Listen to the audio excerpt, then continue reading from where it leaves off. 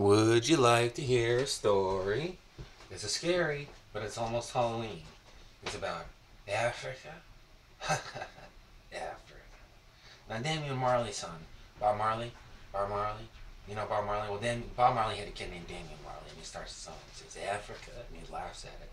And we all go, you shouldn't have done that. And they back up and close and start, they really shouldn't have. Oh, so, I mentioned in 2006, I found my neighbor's dead corpse. 37 times shanked, So, what happened before that is they were in the Peace Corps. And they found through National Geographic Africa, an endangered species of something and something. And the whole thing was a lie. They went to Africa and they were assaulted immediately and etc.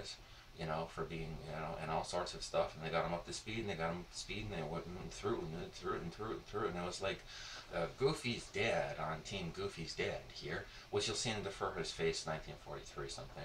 We figured all of Europe was probably, along with all of this, was probably going against that, along with, most of this was that over there, so we'll go down here and they'll go get that, and whoops, okay, well, let's just change everything around again.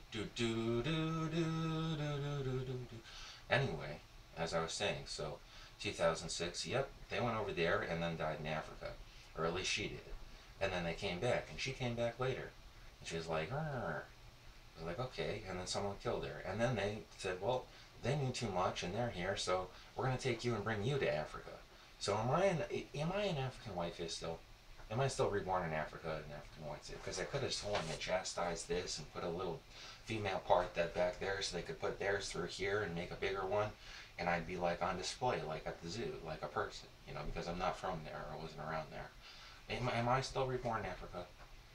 Am I still like in African white facing somehow? We're not sure. We're not sure. You know. So I'm gonna go ahead and review this footage instead. Let's say the 1800s. Well, no, let's say like it was like the 1600s. Remember how everyone in Europe wanted to go over there? Is that because they started going up there? And probably. So it was like the 1500s. And so far, I've worked at an African grocery store. It's an African invention grocery store. All of the products were invented in Africa. All of the products are made in Africa, invented in Africa, and brought to the U.S. supposedly to help Africans. Yep. But you didn't hear that first part, did you? Well, the products really are very convincing, and it's not only food, although it's an African grocery store. Did someone say African Americans? Are they taboo or illegal still? Anyway, um, as I was saying, I'm gonna check. Anyway, so it was like the 1500s and they invented this stuff, and it's like supposed to be like magic, eh? So it doesn't kill Africans, doesn't probably kill some of the African animals that are stronger, but it kills everything people that is on the other side of the Atlantic Ocean, as well as most of, Asia, and as well, in India. I mean, I don't know why there's any conflicts in or Australia, And so it looks like cocaine, and it looks like well, it tastes like heroin. It might be white heroin. And then a little bit later, you start frothing at the whoops, or something similar. And so there's that, and then it has like this weird aftertaste. It's like, oh, so maybe it was coke. And nope, you remember this giant section where you were rushed to the ER. So like I said, I was in Tri-Town PD, and there's no sun there for Waterford, and there's the Groton thing that can probably, hopefully, consider that Tri-Town. Worked in Manhattan boroughs and etc. So, you know who I am. Well, it's a story. It's a scary story, close up, sort of thing. So, um, yeah. There was that. So we found. I mean, we're working there, and I guess I'm not. I don't know if they've technically fired me. Yet.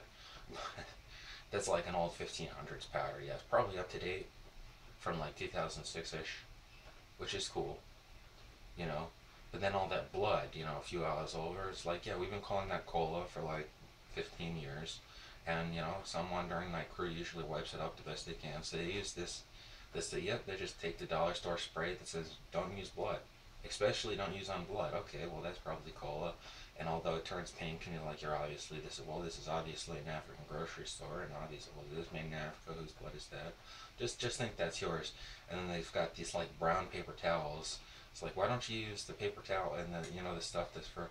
It's like, well, just pretend it isn't. And you remember that powder over there. Yeah, don't eat that. uh, G2G, chickity chick chick one.